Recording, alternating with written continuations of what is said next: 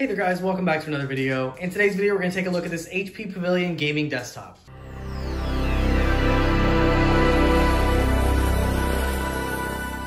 So what we're taking a look at today is the HP Pavilion gaming desktop. The model that I have is the TG01-2022. The specs on this has an AMD Ryzen 3 5300G processor, 8 gigs of RAM, 512 gig SSD, and includes Windows 11. I recently purchased this on sale on a Prime Day sale that they had for $389 plus tax. The current price on Amazon right now is $520 plus tax. And here is everything that comes in the box. Of course, we have the tower included. We do have a wired keyboard. This is not a gaming keyboard. It looks like a pretty basic keyboard. It does have some volume controls and a sleep control.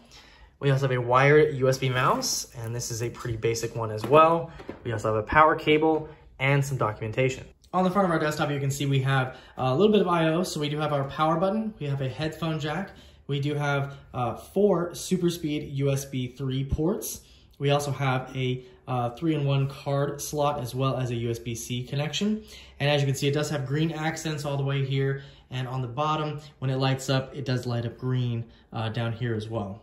As you can see on the profile here, it's a very small desktop, so very similar to other home office computers you might find in the lesser price range. So it will fit in most places. It's not a big gaming computer. On the back, we have some more I/O, so we have a couple of options for audio. We do have a blocked off option for our HDMI and VGA. So as you can see, this one has screws over it. This one has a little plug inside. We have 2 USB 3 ports, 2 USB 2 ports, our Ethernet, and then we have our graphics card here. So that offers an HDMI and 2 display port. And then we have our traditional plug for our power supply and the fan for that as well. And we have 1 large fan output right here. And here's a quick look with the side panel taken off so we can see inside. Taking a look, you can see our fan and heat sink. We have our Wi-Fi card. We do have our 8 gigs of DDR4. We have our 512 gig PCIe SSD. We have our Radeon RX 5500 here. And we do have our power supply down here, and this is a 400 watt power supply. And we're booting it for the first time. So as you can see, we do have a green light for the LED for the power, and then we have a green light emitting from the bottom. Looks pretty cool. During the Windows 11 setup, you will be prompted to register and protect with HP. However, this is optional, but just want to let you know about this step in the setup process. All right, and after some updates, we are now at the desktop. Now, I don't believe it actually put the newest Windows 11 version on here. It did say that it would download after we got to the desktop. And you'll have to excuse this monitor. It doesn't have the greatest viewing angles, but just using this temporarily here. So as you can see, we have our main menu. Just want to show you a couple things that are included here.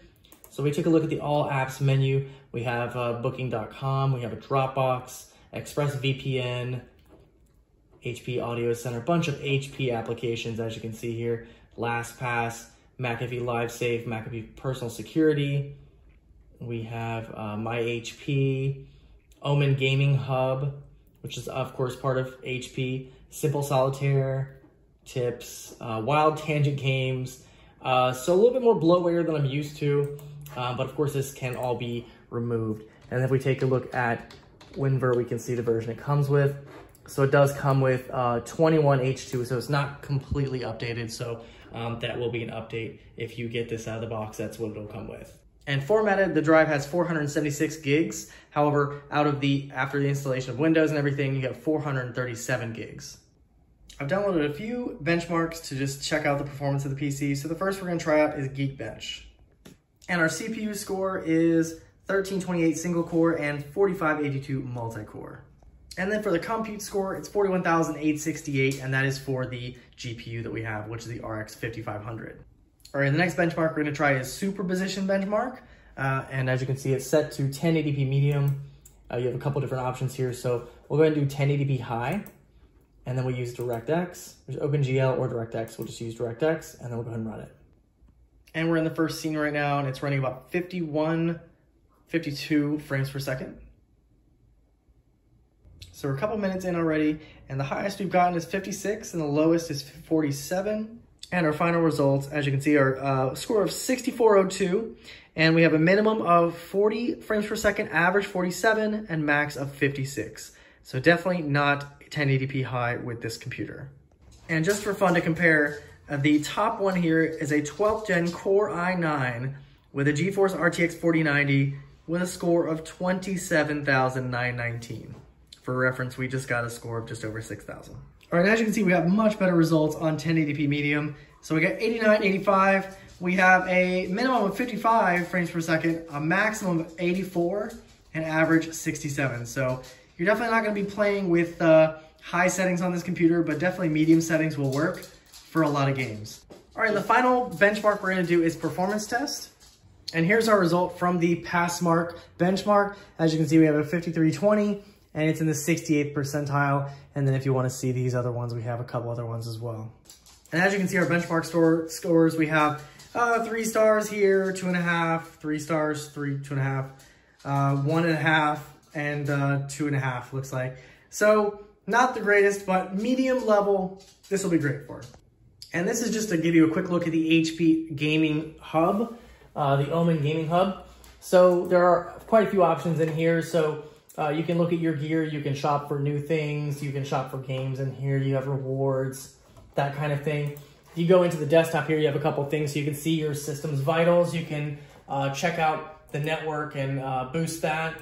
You have lighting options. Now you only have one light at the very bottom of the computer, but as you can see, you have 2 different animation options, breathing and blinking. You also have a static option where if the light will just stay on, or you can turn it off altogether if you don't want it on. On the other side here, left side you have rewards, you have My Games, you have Oasis Live, Light Studio, and Light Studio coordinates with other devices that have lights, so you can coordinate those together. We have a gallery, we have an optimizer section where you can boost your computer or clean it. And they have coaching here, and it says they partner with Mobalytics to help improve your gameplay. And these all do require logins of some sort, but you have a couple options to kind of customize your gaming with this computer. All right, there you guys have it. A quick look at the HP Pavilion Gaming Desktop TG01-2022. So again, the specs, we have a Ryzen 3 5300G. We have 8 gigs of DDR4 memory. We have a 512 gig SSD, and we have the AMD Radeon RX 5500. So you have decent specs here. For the price I got it for, I think it was a pretty good deal. I am gonna add some RAM to it, and hopefully that'll be great for me. Anyway guys, hope you enjoyed this quick look at this computer. Any questions or comments on this, feel free to leave them down below, and I'll see you guys in the next video.